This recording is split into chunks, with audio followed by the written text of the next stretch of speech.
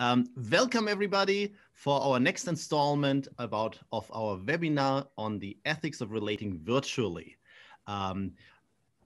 It's great to see so many of you here. This is wonderful. And at least here in Bloomington, we are competing with the sun, but I think the sun that will radiate from the screen here today will be even stronger. So you made a good choice to join us here.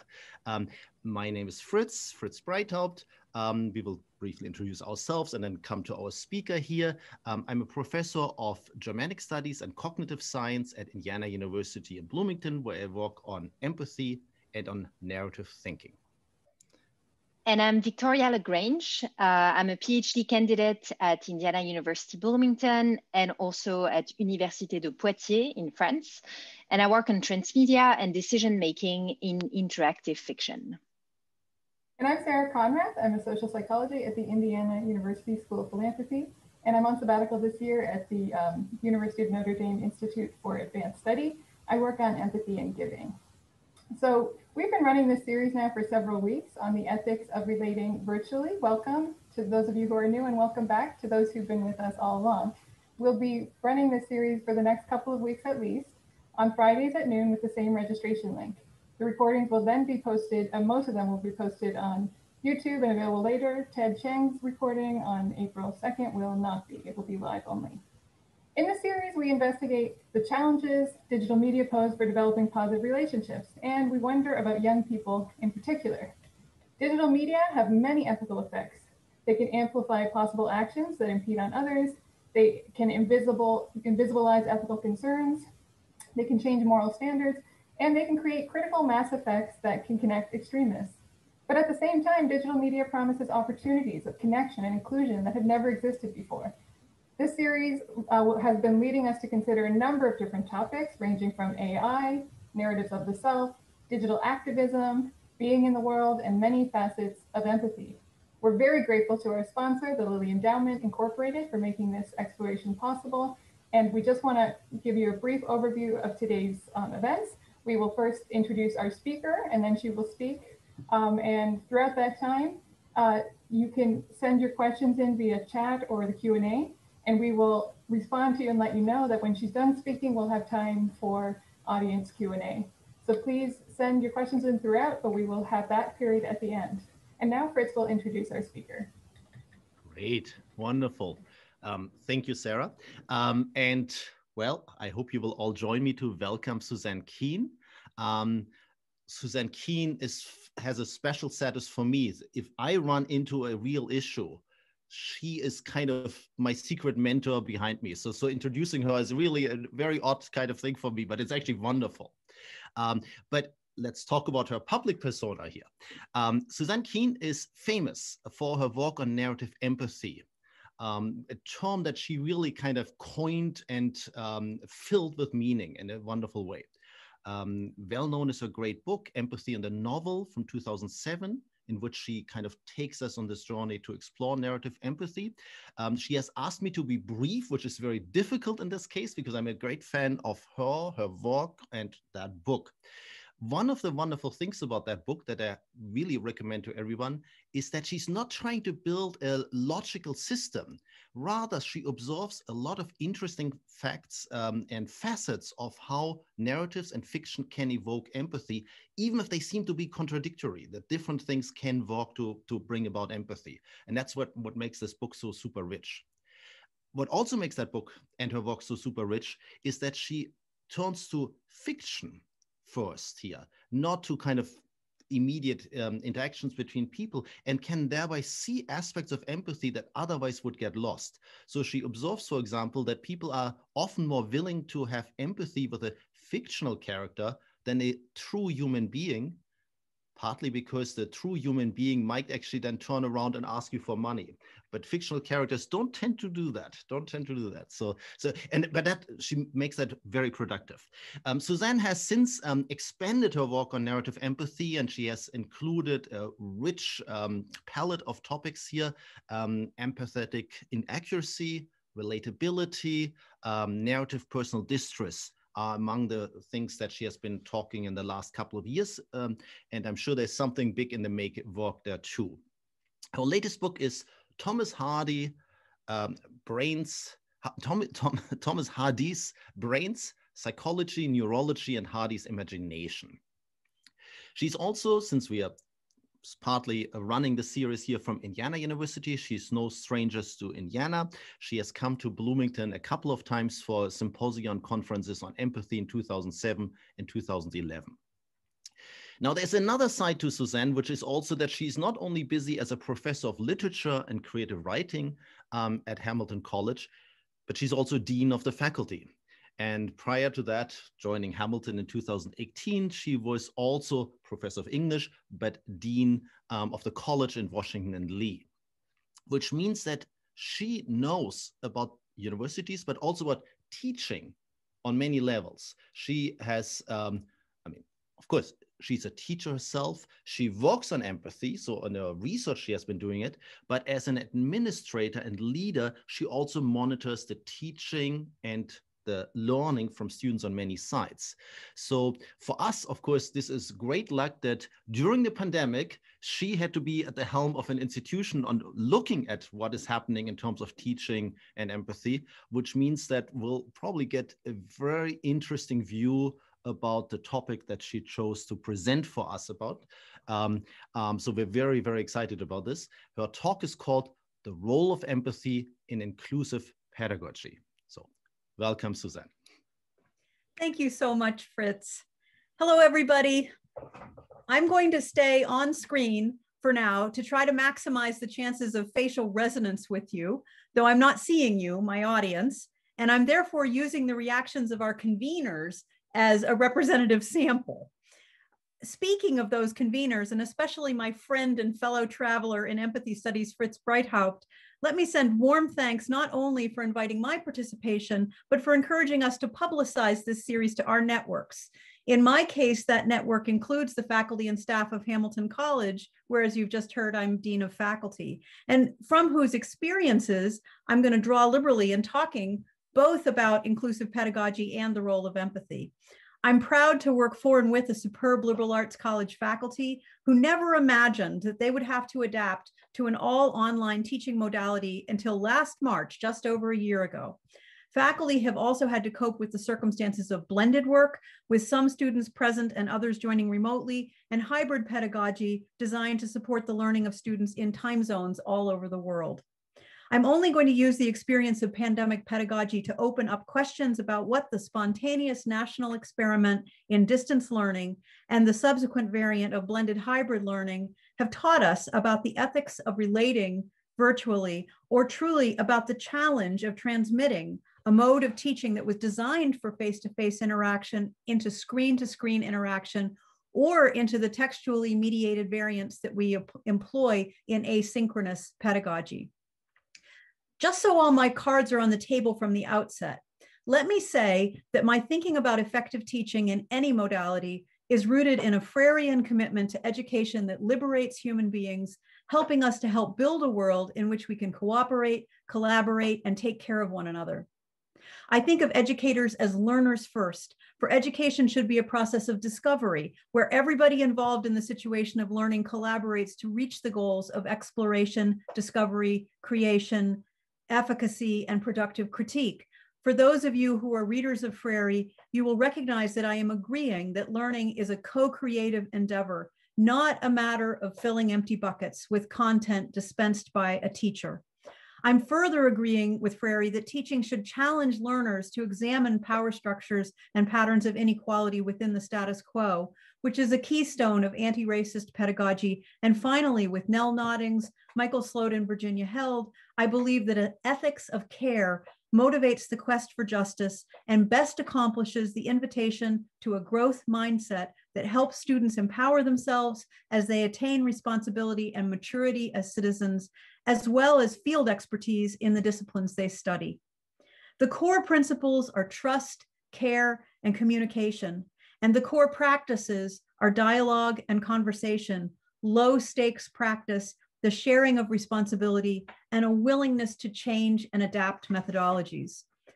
Now I'm going to start sharing my screen, so bear with me for a moment.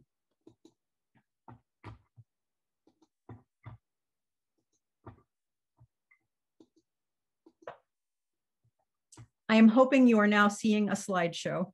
So as a preview of my thesis, I'm going to be arguing that the work we have been doing validates the view that a caring relationship is at the heart of good teaching, because an ethics of care lays the groundwork for learning in students who are seen as individuals and who are encouraged and supported in developing a growth mindset that helps them clear hurdles and persist in learning.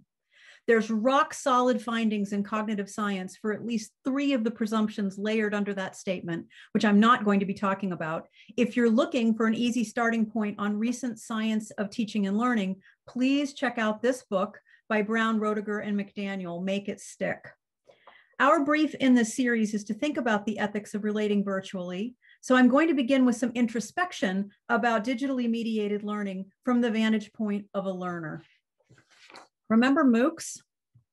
This was my first MOOC, taken to find out what they were all about back in 2014. I took about half a dozen of them and completed every one I started, which puts me in a rare demographic. In 2014, 6% of MOOC starters completed their courses, and fewer than half of verified participants finished the course.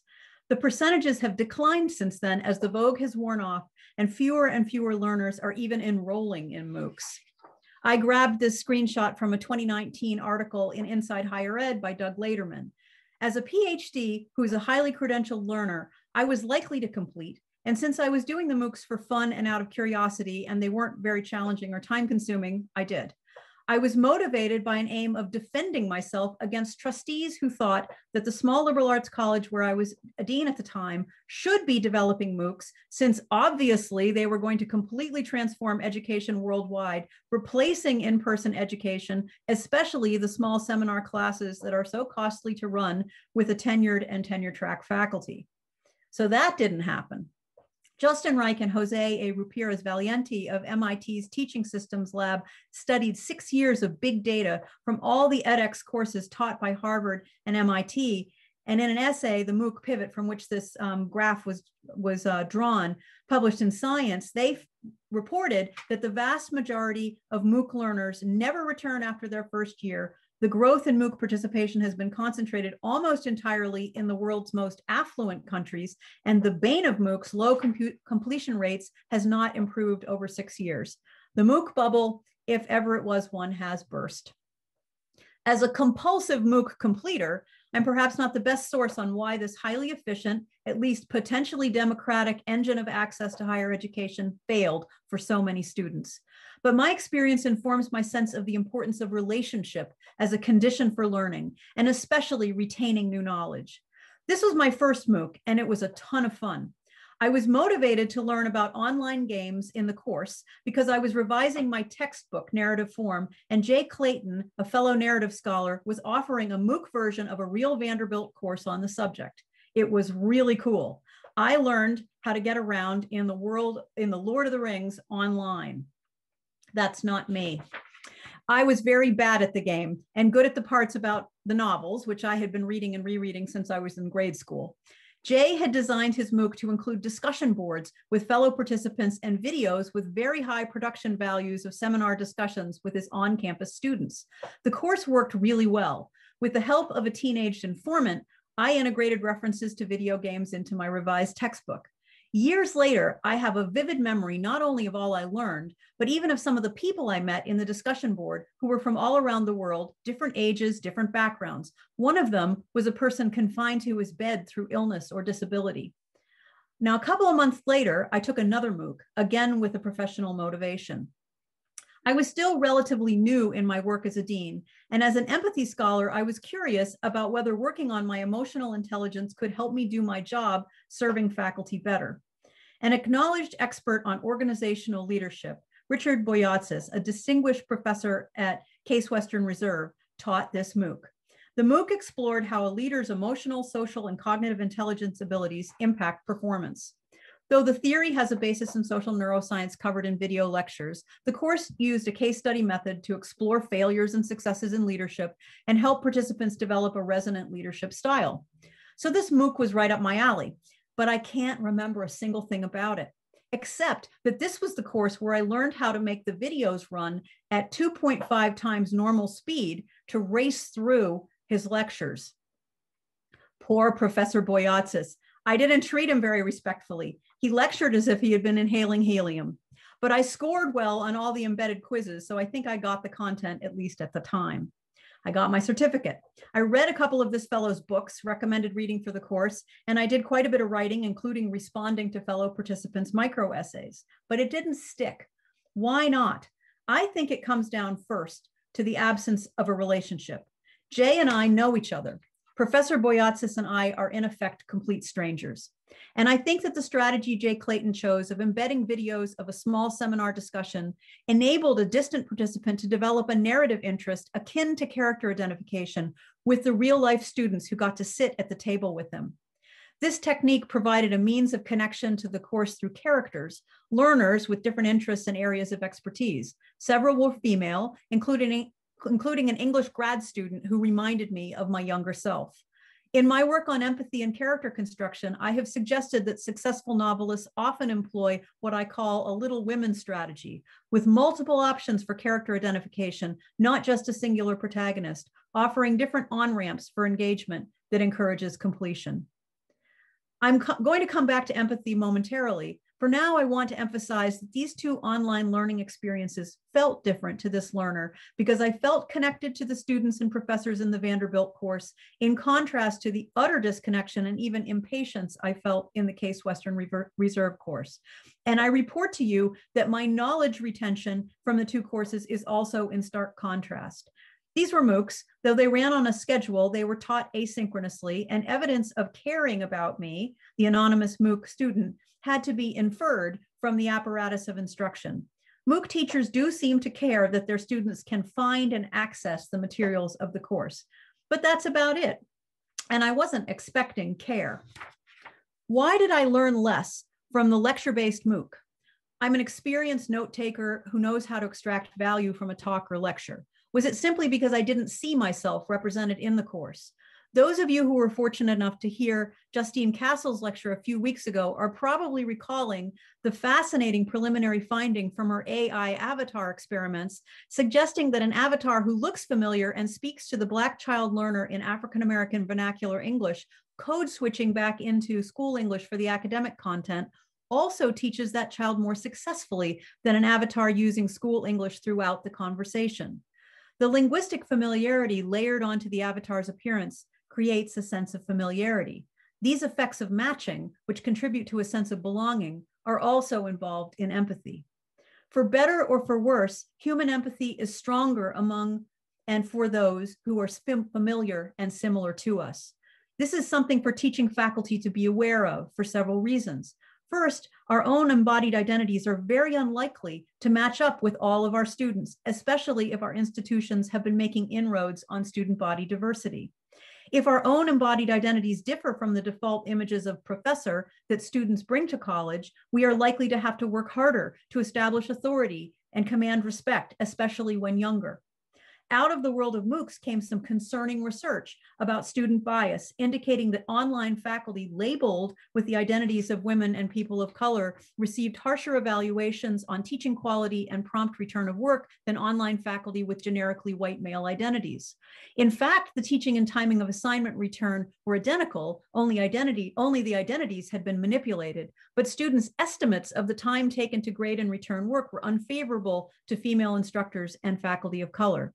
It's good for all of us in the academy to be aware that faculty embodying underrepresented identities may be receiving less empathy and indeed less sympathy, as well as less respect and admiration from students who are almost certainly totally unaware of their behavior. Lack of empathy or less sympathy for those who are unfamiliar or dissimilar from either oneself or from one's internalized image of an authority figure can reveal itself in unconscious bias. Hang on to this thought for the discussion of inclusive pedagogy and the role of empathy, because I'm going to be arguing that deliberately evoking empathy, not just for students, but from students, and marking that experience for metacognitive processing should be part of our inclusive practices, perhaps especially in the remote learning environment. Empathy isn't a gift that a good teacher bestows upon a student. That's the role of care. Empathy is a spontaneous sharing of affect and cognition. It's unruly, variable in intensity, usually quite brief in duration, and although it is associated with prosocial impulses and even altruistic action because of its other directedness, empathic response includes the more aversive, self-oriented phenomenon known as personal distress. That's when the sharing of feeling and perspective is so unpleasant that the person experiencing it just wants to get away from the stimulus. I'm going to be relying on two different aspects of empathy in these remarks. First, empathy as a human response, feeling with another, that runs on the basic shared manifold for intersubjectivity that is the biological basis for human emotion sharing, mind reading, and motor mimicry. This kind of empathy, I contend, is a major element of successful teaching, though it has its limitations, including a relation to unconscious bias. The second kind of empathy I'll refer to as narrative empathy, which I define as the sharing of feeling and perspective taking induced by reading, viewing, hearing, or imagining narratives of another situation or condition. Though I developed my theory of narrative empathy for the purposes of understanding empathy in the novel, it is useful in this context for thinking about the ethics of pandemic pedagogy because narrative empathy, a form of human empathy, is mediated through story and text. Narrative empathy does not require the presence of another human being in the same time and space. If we can employ it strategically in teaching, it may give us a way of hopscotching over the alienating barriers that are thrown up by the modalities of online instruction, over separation, over anonymity, over masses of hidden individuals like all of you out there in this webinar, over the lack of access to ordinary everyday intersubjectivity imposed by remote learning. Please note that I'm not making any wild promises. Those who know my work will be aware that I do not think there is any kind of reliable connection between experiences of narrative empathy and prosocial action or altruism, as has been claimed by Martha Nussbaum and others. Novel reading alone isn't really going to turn us all into good world citizens, alas. But the research into the impact of immersive reading, especially when combined with mental visualizing or role-taking and perspective-taking exercises, does suggest that narrative empathy can change attitudes about distant others, people with different embodied identities, and even members of despised outgroups. I am presenting for our consideration the second kind of empathy, which is a form of fantasy empathy in the interpersonal reactivity index devised by developmental psychologist Mark Davis, because it is a kind of empathy that we may feel for a fictional character, for a non-existent being, for an entity that is not present. The evidence that readers do feel intensities of emotional fusion and shared perception with these inanimate objects made up of words on a page encourages the thought that this kind of reactivity could be harnessed by the caring teacher to orchestrate engagement and connection in the remote classroom, maybe even for whatever lies behind the video off, microphone off, black square that is our absent present student. Finally, both kinds of empathy, real human empathy and narrative empathy, such as the emotional fusion and sense of investment that undergirds character identification, both kinds are powerful elements of inclusive pedagogy, regardless of teaching modality. In what follows, I'm going to walk through my thoughts about a series of questions. Why should we care about inclusive pedagogy? How is inclusive pedagogy disrupted or potentially improved by digital pedagogy? How does empathy support inclusive pedagogy? Okay, why should we care about inclusive pedagogy? Inclusive pedagogy is a supportive approach to teaching that values student learning and is determined to help students overcome barriers to learning that may or may not be visible to you and to their classmates. Faculty using this approach create an inviting and engaging learning environment for students with varied backgrounds, identities, experiences, and physical and cognitive abilities. It is not a remedial approach. Instead, it recognizes that student variety is an asset in the classroom that, when sensitively validated, improves learning for one and all. Inclusive pedagogy improves learning outcomes when faculty make the effort to know their students as individuals, to acknowledge student differences, and take deliberate steps to ensure that all students feel welcomed and supported in the classroom.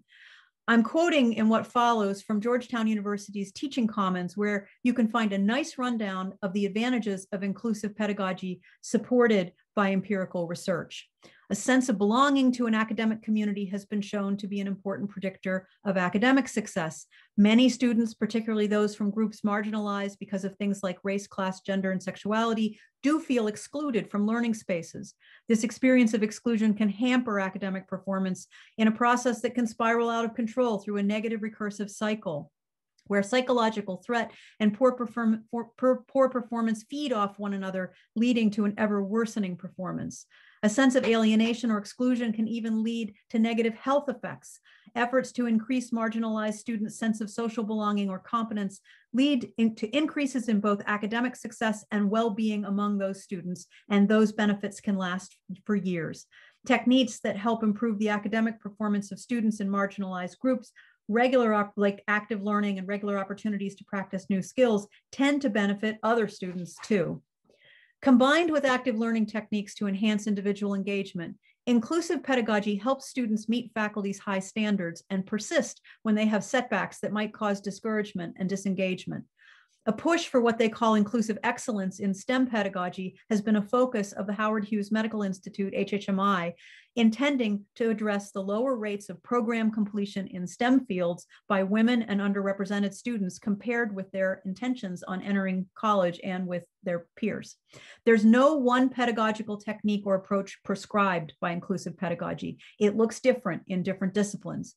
Its watchwords are flexibility, equity, accessibility, collaboration, personalization, and awareness of diversity, equity, and inclusion.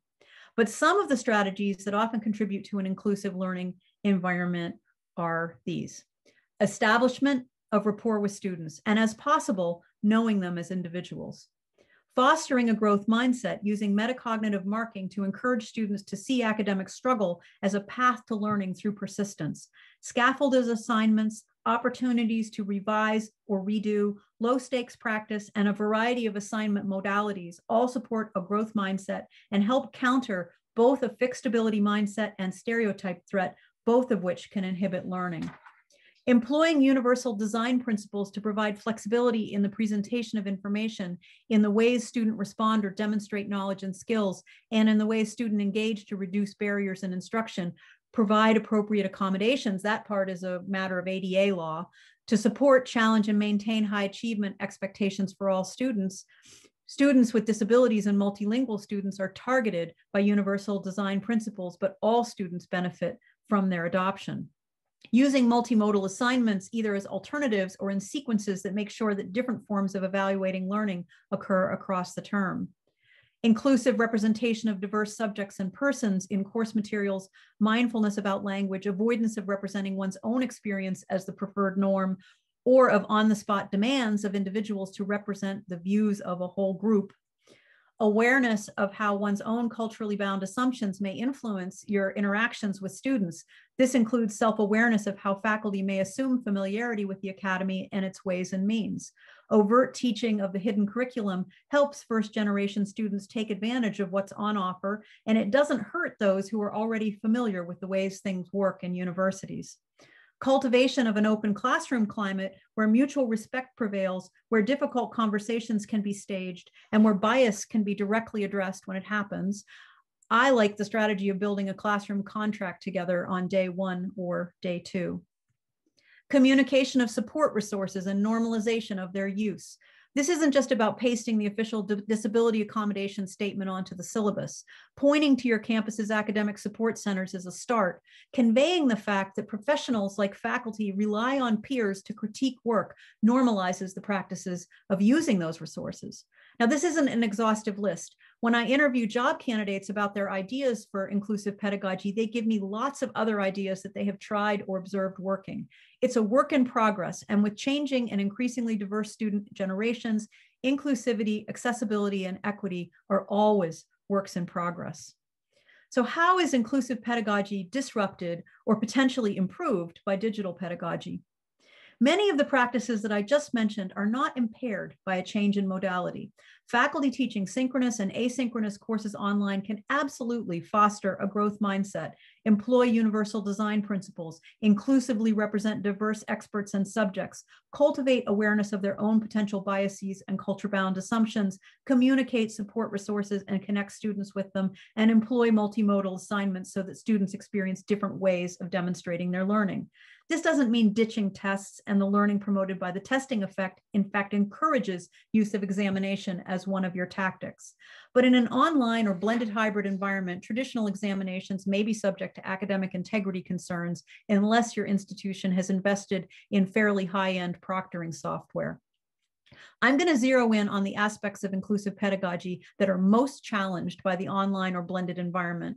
In my observation, those facets are establishment of rapport with students, and as possible, knowing them as individuals, and cultivation of an open classroom climate. Both of these recommended practices depend on more than the way a teacher conveys content, expectations, instructions, and support resources. They require actual conversation, skillful listening, attunement to the emotional tenor of student response, and practice at reading the room. Just to state the obvious, it is very difficult to read the Zoom room, even when a small seminar group fits on one screen. It's emotionally and cognitively demanding to reach online students while simultaneously teaching in-person students. The larger the group, the harder it is to sustain an individuated sense of relationship. We and our students experience this in Zoom when a meeting becomes multiple screens full of black boxes with names. The larger the group, the easier it is for us to assume that someone else will take care of the problem or respond to a cry for help, a phenomenon known as diffusion of responsibility. Yet online environments have some advantages over in-person teaching when everybody has to be masked and distanced. I'm basing much of what I know about these circumstances on what the faculty at Hamilton did in the past year. First, just like everybody else in higher ed, they moved online for what was an unplanned remote conclusion of a semester that had begun in person. Fewer than a dozen of them had prior experience with online teaching in either the synchronous or asynchronous modes. Much of what we now know about the limitations of remote learning, especially when it comes to inclusive pedagogy, derives from that involuntary experiment. Some faculty and some students did not have adequate internet to support teaching or participating in classes held synchronously on Zoom. Probably the most obvious impact of the move to remote learning was the sudden obviousness of disparities in access. Some students rode out the spring term in vacation homes with strong wireless. Some had to go back to work to support families who had lost a breadwinner to the early days of the epidemic. Some students returned to foreign countries or the West Coast and had a time zone challenge to contend with. Despite liberally handing out laptops, internet hotspots, webcams, and microphones to departing students, Hamilton found that some of the technological barriers simply could not be surmounted or not equitably. A major takeaway of this first phase of response was the stark reminder that when you are in a place like Hamilton, simply having all students together on campus while not creating perfect equity definitely has a leveling effect that diminishes the differentials of privilege when it comes to students' active engagement in their own education. To a lesser degree, these differences could also be observed among faculty. Central New York is rural and not uniformly blanketed with superb internet access. We had faculty who were teaching from their cars, clutching hot water bottles parked next to campus internet hotspots. Governor Cuomo had, of course, closed our campus. Locked out of their labs, studios, classrooms, and offices, the faculty acquired a suite of skills, learned to use new tools and techniques, and adapted courses that had not been intended for remote delivery to online modalities. Anticipating the challenges that students in far-off time zones were to experience, I strongly recommended that faculty consider asynchronous strategies such as discussion boards, perusal for text annotation, and pre-recorded lectures, which many did, though usually still preserving some synchronous time on Zoom for discussions, presentations, and office hours. Even though the exigencies of the learning circumstances and the disparities among students prompted faculty to convert the grading in spring to a credit, no credit scheme, by and large, our students came to class, enjoyed the time together, adapted to altered assignments, and got through the term successfully. They did not check out, though the epidemic itself took a toll, especially when they ended up as caregivers for younger siblings when an essential worker parent fell ill. The faculty experimented, supported by superb academic technologists, and by the end of the term became adroit in all the features of Zoom. When reflecting on their experiences of the disrupted spring of 2020, the most frequent comment made by faculty was gratitude that they and their students had been able to get to know one another prior to going remote. The established relationships were regarded by many as the most important ingredient of their subsequent success.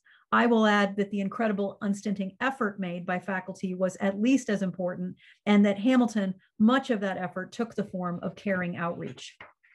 To the fans of disruption who were thinking that online education spells the end of the four-year liberal arts college, our subsequent experience strongly suggests otherwise. When we opened in person in the fall, 85% of our students returned, and by the current semester, 90% of the students had come to campus. Supported by a rigorous and universal testing regimen, contact tracing, quarantining, safety protocols of masking, distancing, cleaning, and enhanced air handling, as well as dozens of outdoor canopies, we brought our students back if they could get here and if they felt safe joining their peers on campus. Those of you who are teaching faculty will be aware that some institutions made the judgment that staying online would be best, and other institutions chose in-person and then compelled faculty to teach in person. I insisted from the outset that during the pandemic, professors would choose freely how they would teach with no questions asked. With the distancing requirements impacting room capacities, we wouldn't be able to fit every class on campus. Many courses that were taught in person had to rotate groups of students through the classroom, with the others joining remotely on some class days. And all faculty were expected to accommodate remote students, whether they were taking the whole term from a distance or had been quarantined in one of our local hotels as a result of a positive COVID test or being contact traced. You know the drill. So you'll recall that our spring 2020 experience of pandemic pedagogy showed us vividly all the things that are wrong with online environments for remote teaching, especially the exposure of disparities in students' home circumstances. Not surprisingly, more than 60% of our faculty chose to teach in person wearing a mask and to cope with the blended hybrid demands, supported by OWL cameras for capturing discussion participants or microphones to enable class participation for students spread out in a gymnasium. This was incredibly hard work. I estimate, and faculty affirm, that teaching in the high flex mode required double the time to prep and deliver. Most students strongly preferred in-person classes, but enough students were joining remotely to make most faculty online teachers at the same time. For about 40% of our faculty, the advantages of online teaching outweighed the disadvantages of teaching in person. I will add here as a practical matter that every time we had a student test positive for COVID, it was a blessing to discover that some of the courses that student was in were being taught remotely. Faculty teaching online in 2020 and 21 emphasized many positive qualities of the Zoom classroom. There were personal reasons, especially with the acute pressures of caregiving for children and elders. But in terms of inclusive pedagogy, faculty also saw advantages to teaching remotely. No one would be left out. Students would have equitable access to the professor and to one another. Some language professors felt that seeing the mouths of their students and their students' ability to see their teachers' faces directly supported language learning, especially for beginners. Many faculty found it easier to learn students' names in Zoom and taught online in the beginning before moving to the masked and distanced in-person classrooms that we were also providing. Faculty with experience in asynchronous teaching created rigorous experiences that students in multiple time zones could join without disadvantage. Good things happened when it came to inclusive pedagogy. Lots of experimentation with alternative assignments took place. Loads of experts joined classes from afar, and faculty attuned to inclusive pedagogy made sure that some of those invited guests were members of underrepresented groups. There's robust evidence that seeing diverse identities represented as experts in a field of study, not just in the person of the professor, encourages underrepresented students to persist in their programs to degree completion. Some of the affordances of online study supported rekindled relationships. At Hamilton, arts faculty invited alums to collaborate with students who were collaborating to create from locations all over the world. The reconnection of alums with the institution through current students is good for everybody involved. Many faculty in STEM flipped their classes for the first time ever, pre-recording lectures for viewing before class and reserving class time for problem-solving, group work, recitations, presentations, discussions, and Q&A. Faculty discovered the advantages of short recordings posted in the course management system, videos that could be viewed and reviewed on demand. Whether teaching a painting technique, demonstrating an application of a theory or a principle, or simply explaining something tricky, if that content could be captured in a short video and stowed in Blackboard, faculty found general student mastery suddenly ratcheted up. We did notice when reading course evaluations later that when multi-section courses featured video lectures by all the professors teaching different sections, students preferred those made by their own professors, finding them better, clearer, and more helpful, and expressing less satisfaction with the lectures recorded by the other faculty. This result points to the element of relationship that has been at the heart of these remarks about empathy in inclusive pedagogy. So how does empathy support inclusive pedagogy, especially in the online or blended learning environment? Just the day before yesterday, the Chronicle of Higher Education featured a story that studied a deep dive into evidence about students' academic experiences during the pandemic. Grades have gone up, and it appears, according to Richard Aram, that students are spending more time on their coursework. Faculty choices may have also improved student learning. Here's Aram. He says, when you move to more engaging, participatory, interactive instructional strategies, student academic engagement goes up, end quote. Numerous studies of student performance in large universities, so big numbers, reveal that the social connection of synchronous class time is an especially important element for student success. Asynchronous classes that provided meetup time for classmates or drop-in office hours had better success rates, especially for first-year college students. A prominent takeaway was this conclusion. To thrive at a time when we're spending our days behind doors and in front of screens, students need connections more than ever, connections that recognize their lives beyond the classroom. Those connections can be with one another, with RAs, with TAs and student tutors, with professional or faculty advisors, and of course with their teachers, but they need to be with somebody.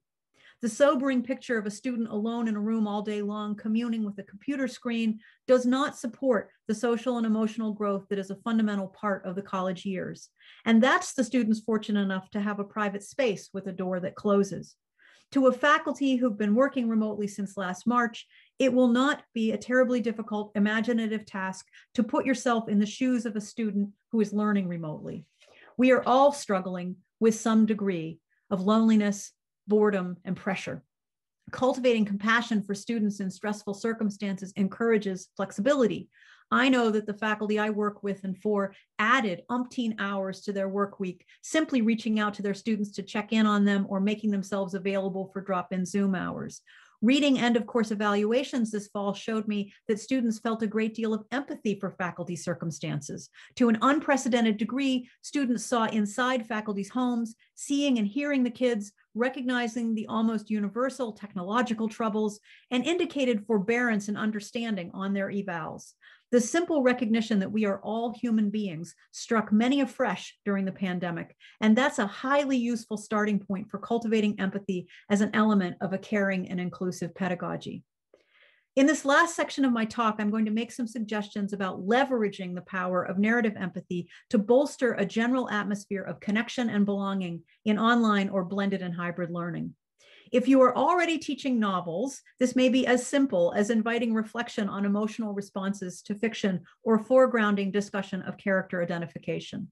But I am assuming that most of my audience today is not teaching novels. So what I am about to do is extract from the literature on the impact of narrative empathy some potentially portable strategies that have been shown to increase, at least temporarily, both empathy and some of its associated effects, feelings of belonging, connection, openness to difference, and reduction of fear or distrust of members of outgroups.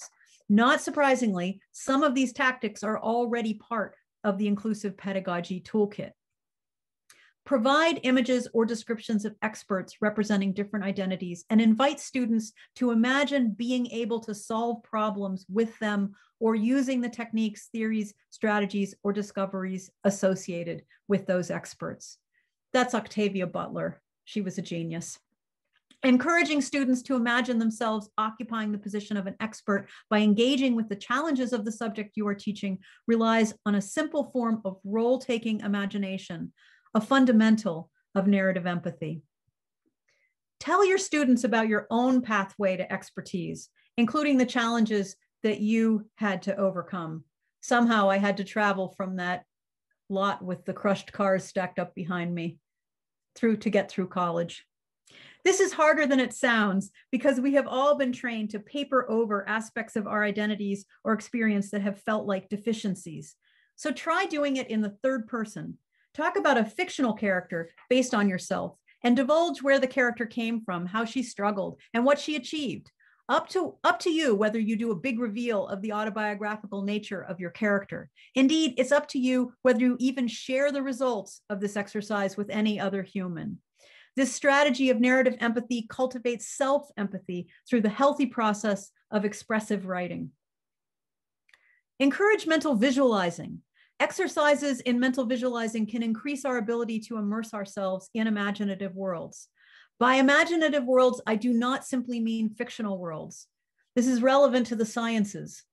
Those of you who are Renaissance scholars will know that imagining a secondary world was not simply a literary strategy, as in More's Utopia, but it was also a foundational scientific practice. The image here is from Bacon's New Atlantis. Encourage escapist immersion. For me, fiction reading is the best and easiest form of escapist immersion, in which I can most readily get out of this world into another one. But I know people who get the same kind of pleasure and refreshment and those time-losing experiences of flow by working on solving a mathematical equation. I hazard that the kind of escapist immersion that leverages mental visualizing to evoke a sense of being located or embedded directionally in an imagined space is an especially powerful precursor to empathy. This has to do with how mirror neurons work in our shared manifold for intersubjectivity.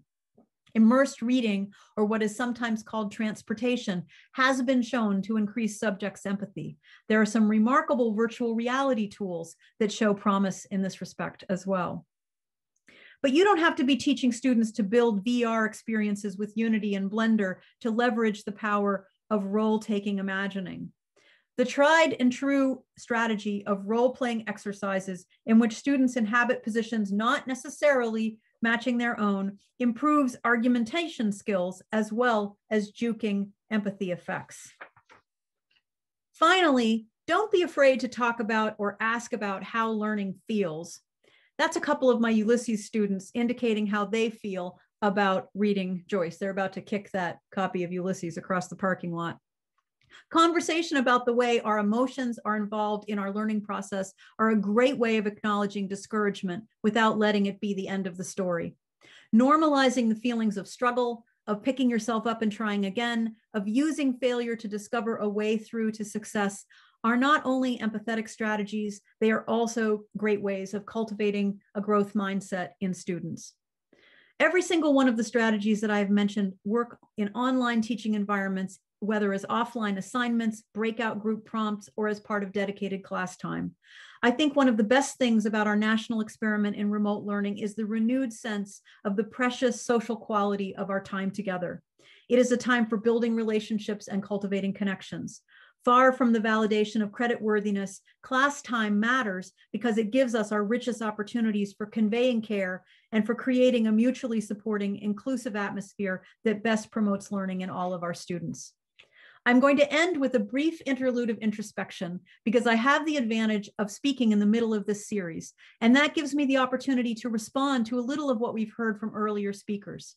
If we were all gathered for one of those lovely all plenary colloquia, this sort of crisscrossing of our questions and interests would be happening naturally, both in the question periods and in our coffee chat during breaks. Harmut's lovely talk last week made me think hard about my relationship with my digital devices, including this screen through which I'm reaching you, which is indeed a pleasure and a privilege, so certainly not all bad.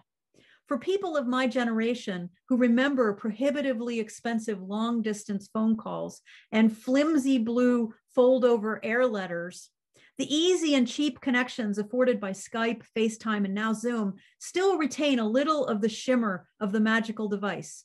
We have Palantirs in our pockets. And to speak of our smartphones, especially in this time of isolation from one another, I have come, like Hartmut, to appreciate the phone call over the Zoom session as a digital device that permits what seems like a more normal and authentic connection with another's voice. Back in August, I wrote a little poem about a coronavirus era phone conversation, a conversation with my dad. I hope it offers you a little fragment of the imaginative extension into another's circumstances that literary empathy invites, and that you find in it some commonalities with your own experiences of this terrible pandemic. It is called Birthday Call 2020. My 85-year-old father cooks tomato sauce, this time with eggplant, out of the laden beds of his kitchen garden, perched on the bar stool to reach the heavy kettle, flipping nubs of cut onion into the pot. There is some splashing. I wish I were there to wipe down those counters, deal with the sticky floor. Instead, I hold the cold slab of the phone in my two palms and receive his voice in cupped hands, my progenitor, my first poet, maker of fine sauces, and of my sisters, both so far away. Thanks for your attention.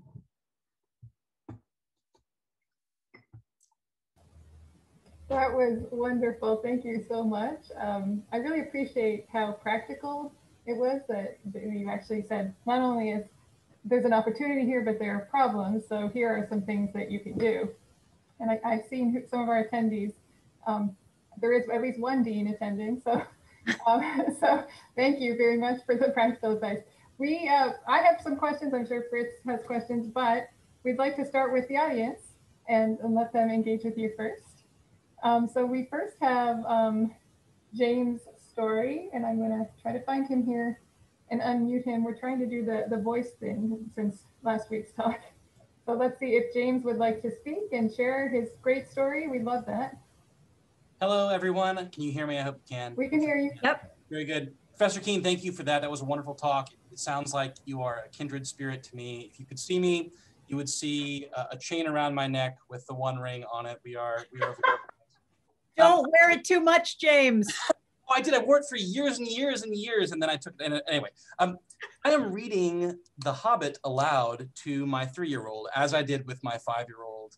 And interesting things are happening. And as a young father, I'm paying close attention to kind of their emotional development.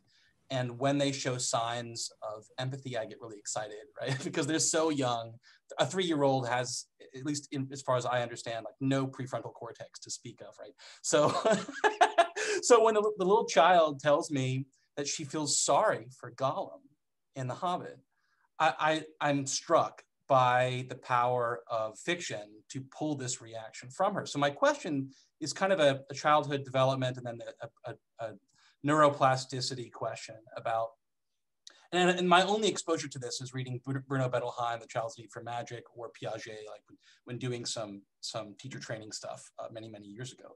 I'm curious, and I've always been operating under the assumption that as the biology changes in my students, as they get older, like the older I get them, the higher the likelihood is that the fiction that we read is going to work and accomplish this objective of getting them to understand other perspectives. But I don't know whether that is grounded in science or just inductive reasoning from my own experience, where like the big empathy progress that I made in my own life happened at age 28, like way later than when the students are coming across it. So I'm curious if in your research or if you just know. This is, I'm going to answer this from the perspective of a person who's read a lot of developmental psychology, but I am not a developmental psychologist. So first of all, your insight, your instinct, I think is right, that there is a change in our brains as we grow and as we grow in relationships with others, because our brains are not isolated from our social circumstances, and that those things do shape and form us, and that indeed exposure to fiction across a lifetime, especially with that wonderful example that you give of reading to a child when so young, can promote certain kinds of mental visualizing and imagining and perspective taking and role taking, and practice it. So certainly it's not all available in the most mature, complicated sense to a little child, but the bases for human empathy and for the more mature expression of empathy and sympathy or prosocial action is present even in neonates. And so inside a neonate room, there you will observe if one little baby cries, days old or even hours old, the other ones in the room will pick up those cries and echo them, which is indicating there's some kind of near automatic connection that that happens between children. Secondly, when it comes to representations, because you're interested in that specific thing of how, as we grow, we respond in a more and more complex way to representations. There's some fascinating research with, again, with not pre-verbal children, but certainly pre-literate children, with little children, showing that they tell stories that add both affective interpretations and senses of empathy or some senses of antipathy to completely random movements of projected images that are either round images or rectangular images in these kind of little videos of shapes moving around on a screen, that little kids will attribute feelings of sympathy or feelings of fearing for one of those little shapes, which suggests that there is something in our way of interpreting the prompts of the world around us that it moves in the direction towards a kind of anthropomorphizing imagination of things outside of ourselves, even among the very young. Why that's interesting to me as an empathy scholar is that the very first sort of conception of empathy actually comes from the German Einfühlung and is developed in the field of German aesthetics about our responses to inanimate objects, not people. The thing about connecting to people is a sort of slightly later stage of development in the sort of intellectual history of the concept. Your story is a wonderful one about your child's remarkable sympathy for Gollum. I had a much less mature response to my earliest encounter with the Lord of the Rings. My dad, who you've just been seeing on the screen, read me The Hobbit when I was about in kindergarten, before I was allowed to learn how to read. But then I went on later in grade school to read The Lord of the Rings, and I was so upset at Frodo that I changed the ending of that novel in my mind. And in the end, the real end of the story, you guys may not realize, is that Frodo, he dies. Later on, when I reread the novels and Frodo was not dead at the end, I realized that I had killed him in my mind because of his failure to cast Gollum and the ring into the volcano. So you'll realize that I was like at 7 or 8 or 9, I was 2 steps behind your kid at 3, because I hadn't realized that actually that moment of actually true compassion and forgiveness to Gollum is the thing that saves everything in the end. So kudos to your kid. Yeah, how fleeting is the 3-year-old's thought? It's in her head and it's gone the next. The 5-year-old has a much different reaction for sure. Well, thank you for that. Thank you for that answer. The only other thing I'll say is that I'm like you. I'm a literature professor, and I made the switch after Jacob Blake and George Floyd, because I could. I decided to teach all Black authors in my intro to fiction class. So these are students who are not English majors. That's great. And this was the only power I had in the circuit. It's not an only power, it's a big power. And if you do that kind of thing, and you can do it in so many ways. Like for many years, I'm an English professor, so I have a lot of flexibility about what I put on my syllabi, but having equal numbers of male and female writers, always having writers of color, attempting, if at all possible, to have writers who express different sexual identities or write about characters that are expressing different sexual identities have all been very, very powerful drivers of engagement on the part of my students. And sometimes the thing that's so great about that, James, is that you may not see the impact today, but 10 years from now, you may have a student write to you and tell you what it meant that you built that syllabus that way. Very often the response is a delayed response. It takes a while for the penny to drop or the impact to be recognized. It's well worth doing. Well, thank you. And the only question I was going to ask was what other steps you were taking in your own literature classrooms to make, and it sounds like I'm at least on the right path. You are. We should probably go to other questions. It looks like there's some other people. Thank you. So Fritz, would you like to ask a question? And then I'll work with the audience to see what they're saying. Okay, thank you. Well, that's wonderful. Thank you, Suzanne. That was so rich, and there's so many things to engage here. First of all, I wanted to thank you for referencing some of our previous speakers. Some of their talks, of course, are on our YouTube channel, so people can reference that. That's very good. And I also love it that you brought up Octavia Butler, who would have been another star, just like yourself, on our series. I think she would have been on my list absolutely to try to get her in this group here. I also want to know more about your ideas there about using narrative and narrative thinking to engage people. I found your list of ideas that you offered us towards the end of the talk incredibly rich to say, well, this is things we can do. We can promote people to take perspectives, to use escapist fiction, a lot of these kind of things to train this narrative mobility. Would that be something that you would say that we should kind of really anchor in the curriculum everywhere? To say really what we need to kind of promote in our students is narrative thinking, to tell stories from many perspectives. You yourself actually gave us wonderful examples when you briefly referred to the fate of some of your colleagues there who were sitting in a car in the cold trying to teach. Even these mini stories, I mean, I was thinking, oh my gosh, I mean, wonderful for these people and wonderful for the Hamilton community to have devoted professors like that. But it was also a rich story right away. Is that something we can include? I mean, can say this is something not just for English classes, but something, a real element that will take to the next dimension here? Well, I mean, I think so. And I think that it is simply taking advantage of the capacities of our brains and of the way we are as social beings, that narrative is one of the many ways that we just make knowledge stickier. And when I think of an example of this that comes from outside of the English classroom, long ago, now more than 15 years ago, when I was getting ready to write Empathy in the novel, I realized rapidly that I was a complete ignoramus about psychology and neuroscience, and I needed to study the subject seriously to be able to read the literature that I was digging up in PsycInfo. And so I started taking classes with my professor colleagues at Washington and Lee. And the first class that I took was a class called Brain and Behavior. It was the first class in the neuroscience sequence. It was taught by a wonderful colleague named Tyler Lorig, who's a neuroscientist of smell. And he is just a genius of storytelling. And he made that entire course, it was all this, huge amounts of like brute memorization when you're doing your first neuroscience course. Tons of memorization. And he just made it all so easy to retain and remember and understand and get, because he wove everything into story.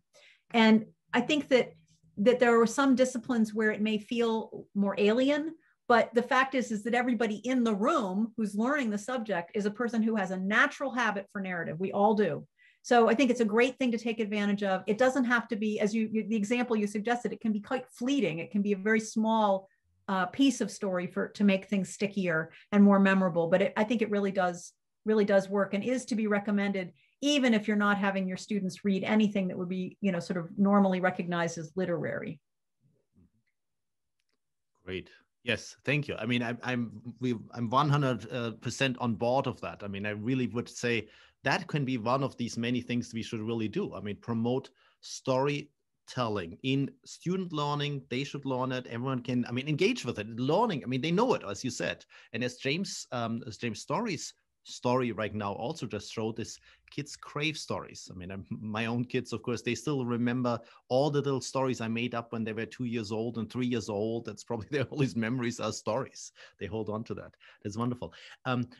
I wanted to just say that I'm actually glad you used an example, the story you told about a colleague in psychology, because in psychology, sometimes we say a narrative is an anecdote and therefore, not scientific, but that's separating like the purpose of teaching from doing good science. So of course, when we look at science, we want to have good data, but when we teach science, we want to have good stories. So thank you for that. We have a question from Amir Pasek, who is the Dean of the School of Philanthropy. So I'm going to allow him to talk if he wants. If we don't hear from him, we will just read the question. Are you there, Amir? I'm here. I don't know. Can you hear me? We can hear you. Thank you. Oh, great. Well, thank you. It was a wonderful talk. I was just wondering about the concept of community. If that's something that you find useful as you're thinking about empathetic relationships that end up sticking with us, and the fact that sometimes they're intertwined in an intimate community that seems to be the locus for so much important learning and discovery, including an intimate community like Hamilton College.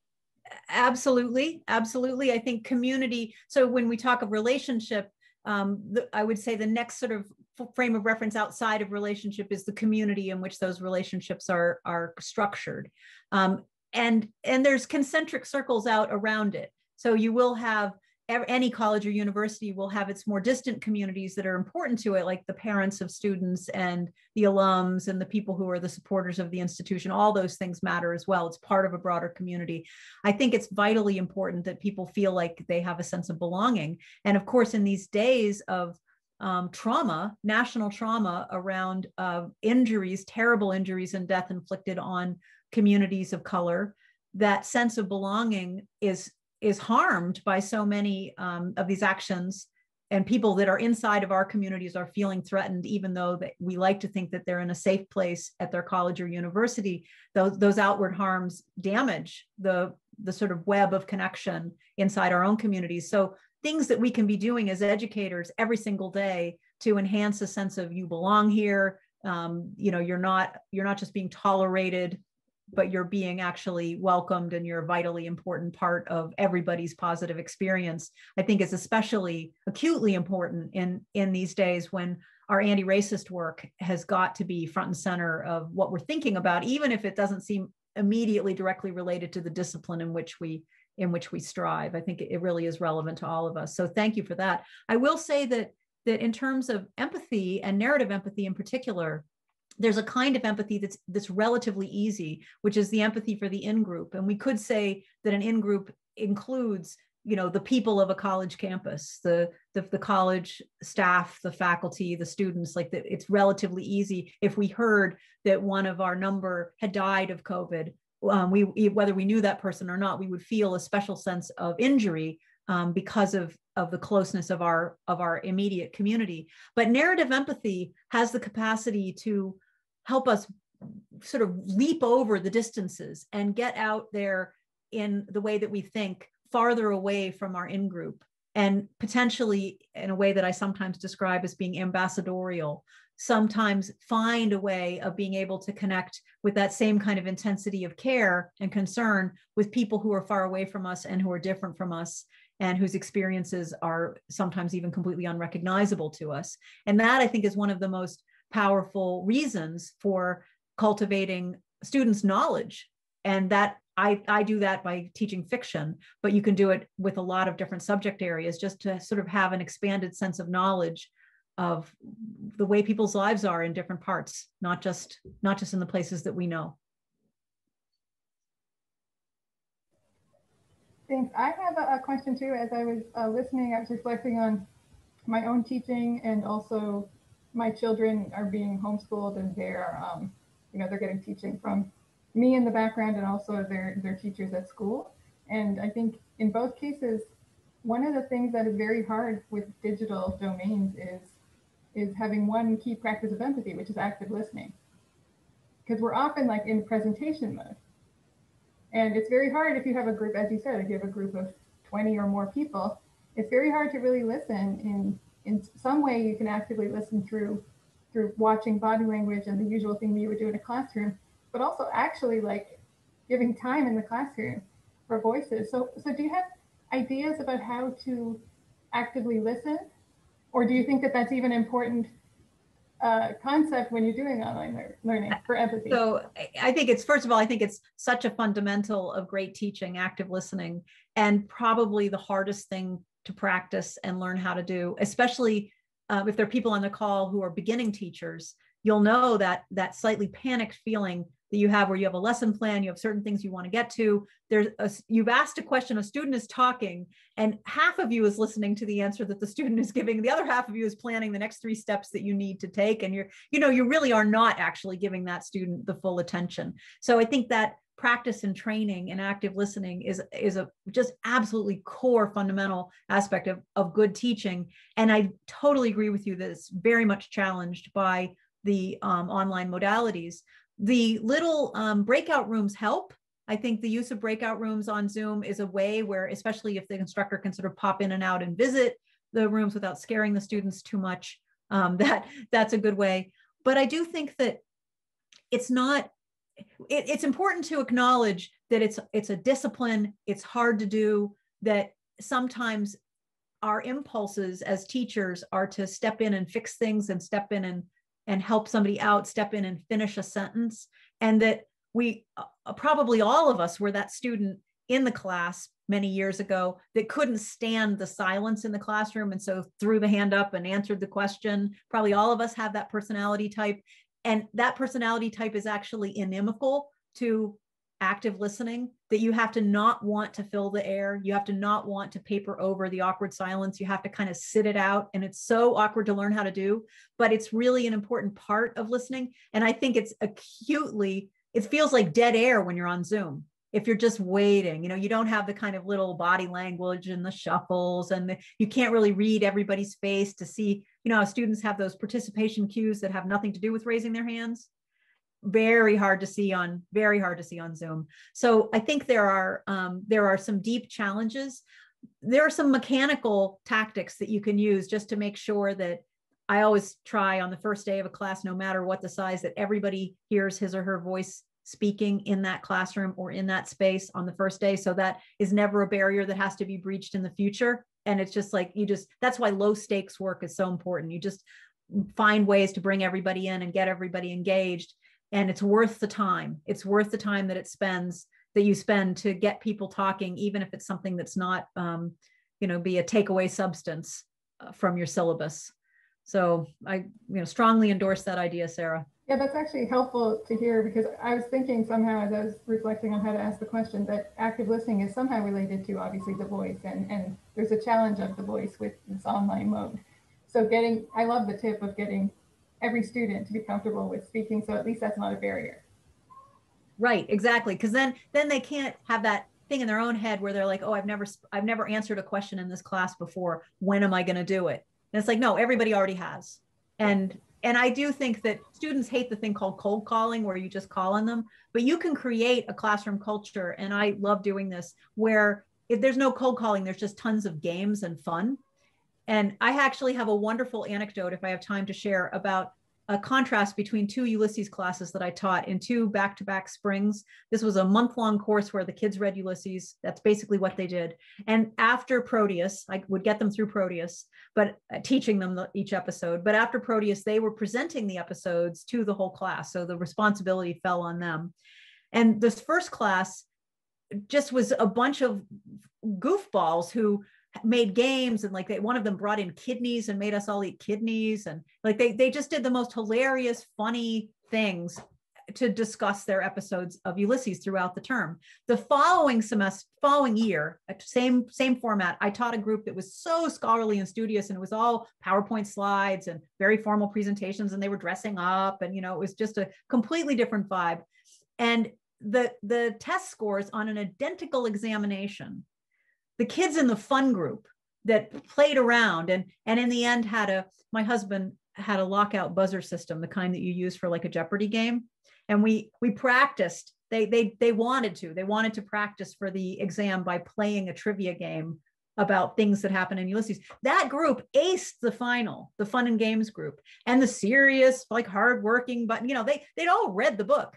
But I have like empirical evidence that fun and games resulted in stickier learning. So I think it's great to have fun in the classroom. Great. I love that. Of course, playing games and designing games, creating roles for the students is wonderful.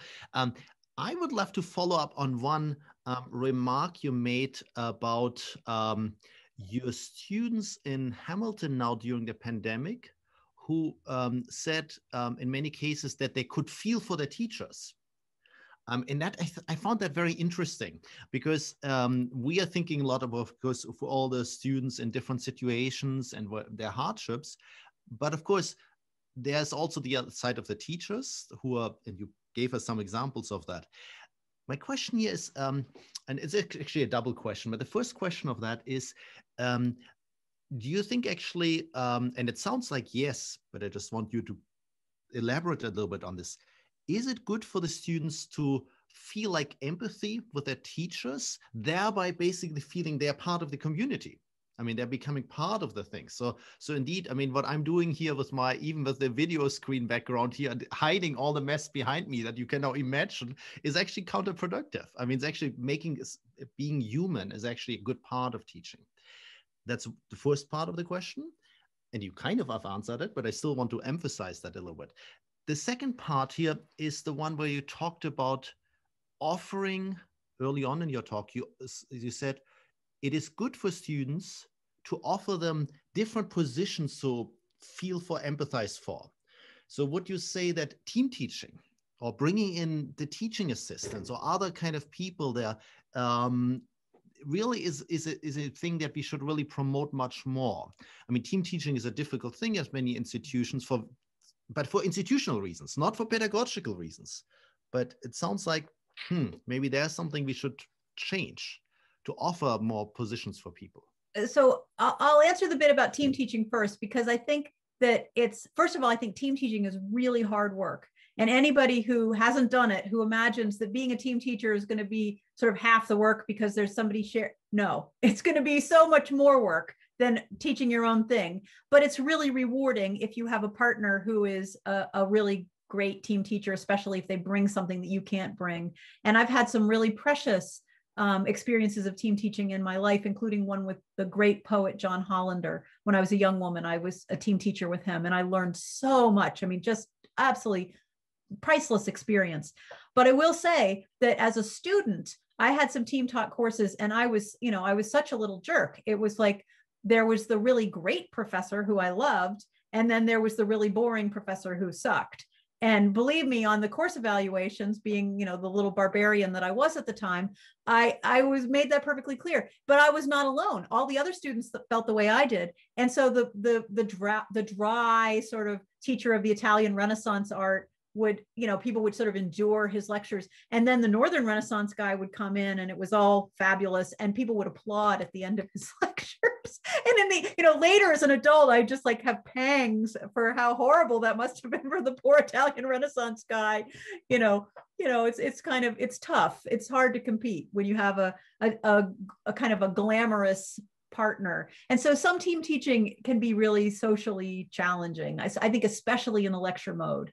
But yes, sure, it's great to multiply figures of authority. It's great to give students themselves a chance to have authority in the classroom, because that also shares out the sense of where expertise can lie.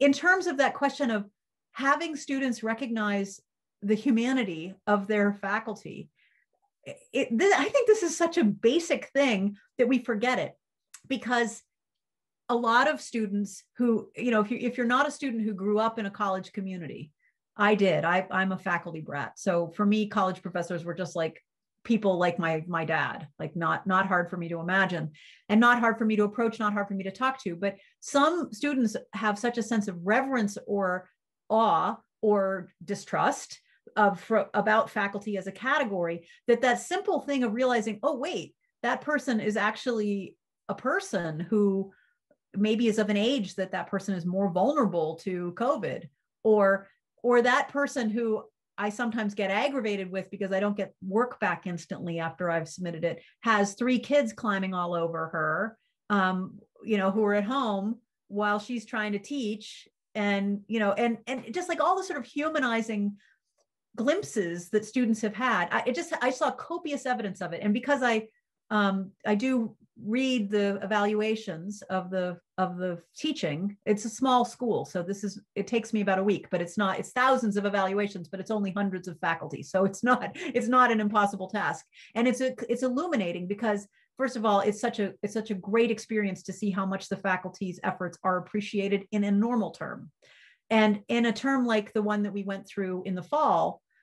It was just extraordinary noticing how much forbearance and compassion and understanding the students showed. I think we were asking our students, and this is true nationwide, we were asking our students to be more mature, because we were asking them to uphold behavioral contracts so that they didn't, it's not so much making one another sick, although that's bad, but it's just so that they didn't make the communities that we are all located in sick and potentially harming people who are older people or more vulnerable people in the community. So we really have asked them to step up. And I think at least at Hamilton, by and large, that has been what has happened. I will say, I was talking about this very question of the relationships and the humanity that seems to be just much more present to us in this moment with a student about an hour before this webinar started.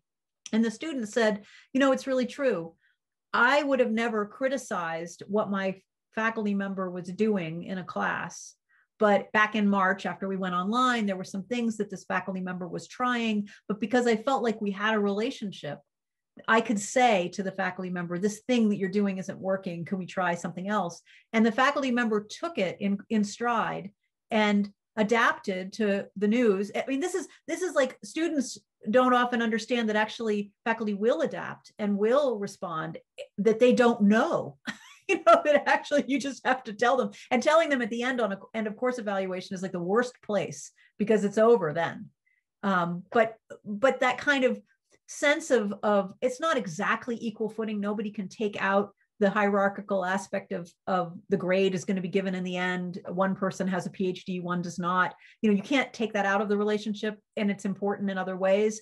But the sense of shared humanity, I think, permits communication that's better, that's more efficacious, and lets people respond in the moment to things where there's still time to do course corrections.